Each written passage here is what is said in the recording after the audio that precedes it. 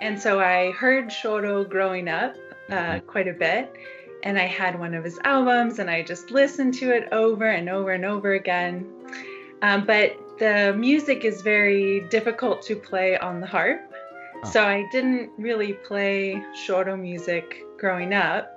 But then in college, one day, a clarinetist that I was playing in a duo with put the music for Dolce de Coco on my stand and said, let's read this today. And that was it. From then on, I could not stop playing Choro music. I thought, wait a second, I can actually do this. And I started to kind of try to figure out how to play choros on the harp. But no one was really there to teach me because no one really plays, or very few people play choros on the harp. So I was just kind of making it up, trying to learn as much as I could. And then I landed in Los Angeles, and I was at USC working with Aron Serfati, and he taught me some things. And he said, you really need to study with Ted Falcon. Ted Falcon is the person that you need to study with. And I said, well, where's Ted Falcon? And he said, well, Ted Falcon's in Brazil, so you have to wait.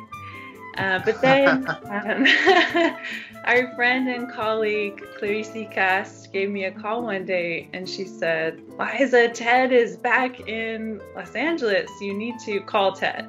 So I called Ted, and here we are. So working with Ted was really when I think I started to really develop techniques to really realize the rhythms and the melodies on the harp. And I think my Choro playing really just went skyrocketed working with Ted, because as you know, Ted plays so many different instruments, and I think working with someone who could show me how to play these rhythms and melodies on the piano and the guitar and the mandolin, then I could really start to translate onto the harp. So that's a little bit of my Choro journey. It's been about 10 years now. Well, it certainly is interesting. Of course, Mike Marshall, the instigator of so much of Choro music, along with David Grisman, the two of them really brought Choro music to North America, and I'm ever indebted to both of them for what they did. And then, of course, we have Ted, who I took my first workshop with you down in Brazil camp somewhere around 2008 or 9 or something like that, under those beautiful redwood trees. How are you doing, Ted?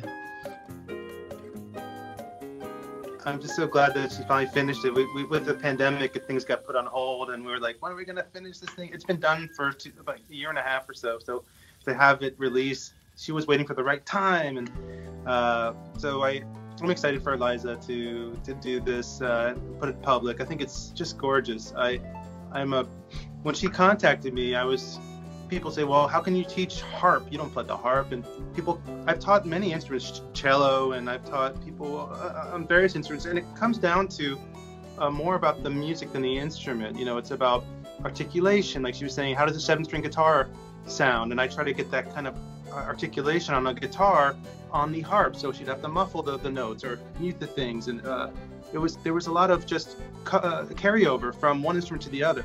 So it was more about the big picture than being a harpist. I don't play the harp, but I didn't need to. Because we're talking about real stylistic elements of the music that I was already studying. I wrote guitar books, and when I lived in Brazil and worked at the Clube de Choro, I was working with Heaney Neto to make the Choro books for the Clube de Choro, and I did a lot of transcriptions, and I studied almost like a doctorate when I was living in Brazil so intensely. So when I came back to the U.S., I was grateful to have a student who could actually teach some of this very detailed kind of material, you know, that was specific to Choro, you know. Yeah. Well, Liza, what song I've got the CD cuts here. What song would you like me to open with to sort of demonstrate the CD for folks?